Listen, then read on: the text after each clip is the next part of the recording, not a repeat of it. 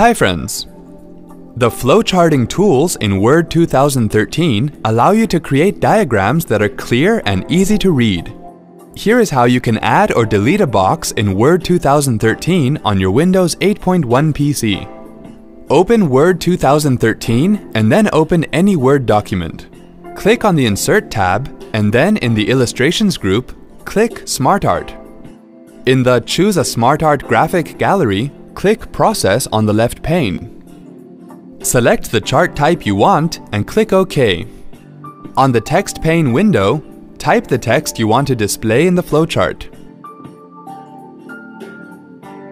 To add a box, click the existing box that is located closest to where you want to add the new box.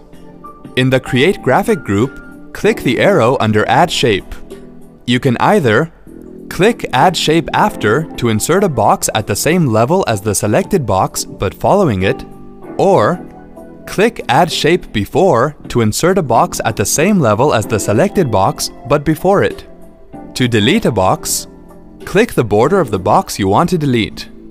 Now press the Delete key on your keyboard. Wasn't that helpful? Thanks for watching.